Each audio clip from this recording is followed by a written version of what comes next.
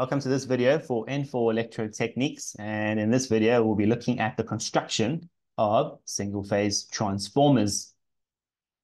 For the construction of single-phase transformers, it's important to note that the equation that we use is V1 over V2 is equal to N1 over N2, which is equal to I2 over I1. Now, the reason why this is important is because if you have a step-up transformer, you'll find that the current behaves in the opposite manner. Or if you have a step-down transformer, current behaves in the opposite manner. So you'll notice we have I2 over I1. In order for the equation to balance out, our transformer core is made of laminated steel sheets, which are stacked together. The function of a transformer is to step up or down the current and voltage for an alternating current supply. In terms of the operation, also known as mutual induction, alternating current through coil A sets up a magnetic field in the core, which induces an EMF in coil B. An ideal transformer is a transformer which is considered to be 100% efficient with no losses.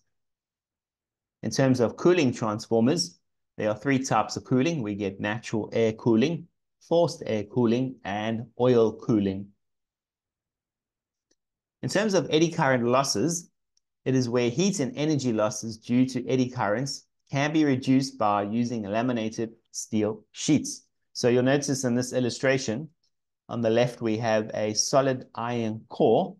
And to make this transformer more efficient, we stack thin slices of laminated steel sheets together in order to improve the efficiency.